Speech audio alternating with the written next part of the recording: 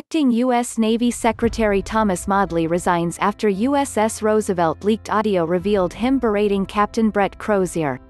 Acting Navy Secretary Thomas Modly submitted his resignation Tuesday, just one day after leaked audio overheard him calling ousted USS Theodore Roosevelt commander, Captain Brett Crozier, stupid in an address to the ship's crew.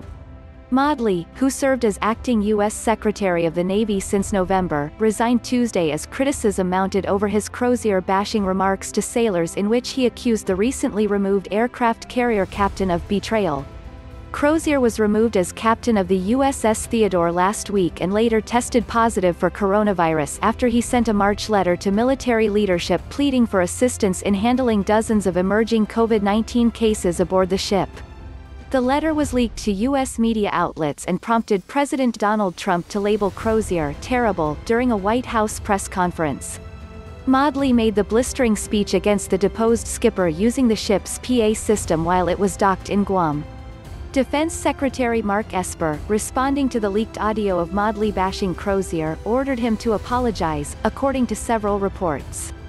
Modly riled up crew members and labeled Crozier too naive or too stupid after he created a big controversy by sending the coronavirus warning letter dated March 30 to military brass. After Crozier's warning, more than 155 crew members tested positive for coronavirus, including the commander himself.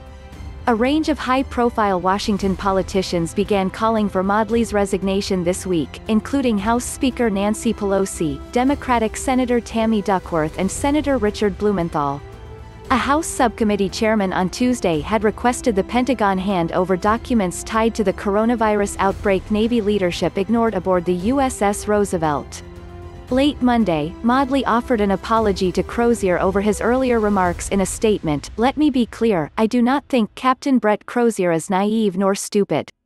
I think, and always believed him to be the opposite," Modly said in his statement.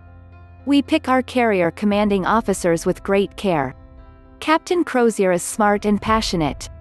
I believe, precisely because he is not naive and stupid, that he sent his alarming email with the intention of getting it into the public domain in an effort to draw public attention to the situation on his ship. I apologize for any confusion this choice of words may have caused." Acting Undersecretary of the Army, James McPherson, has been tapped to succeed Modly, CNN reported Tuesday afternoon. The Navy did not respond to Newsweek's request for comment on the matter Tuesday afternoon. Modly's remarks to sailors ridiculing Crozier accused him of potentially sending the letter outside the chain of command and through an unclassified email deliberately. Modly also responded to Democratic presidential candidate Joe Biden's remark that the Navy's treatment of Crozier was criminal.